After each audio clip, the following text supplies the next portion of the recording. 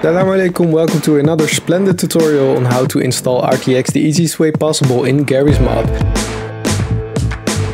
So first you want to do is download the files on these two links. So just follow the tutorial.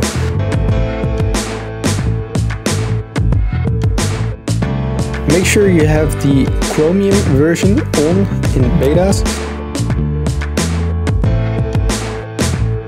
And get the first batch of files by opening the file directory of Garry's mod.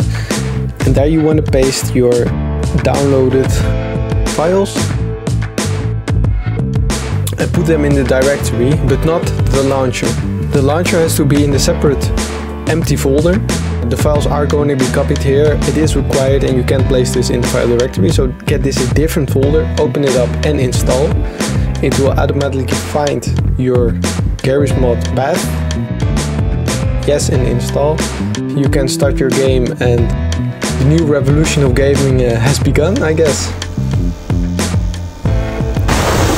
Such splendid visuals. The possibilities are endless. So enjoy while you can. Assalamu alaikum.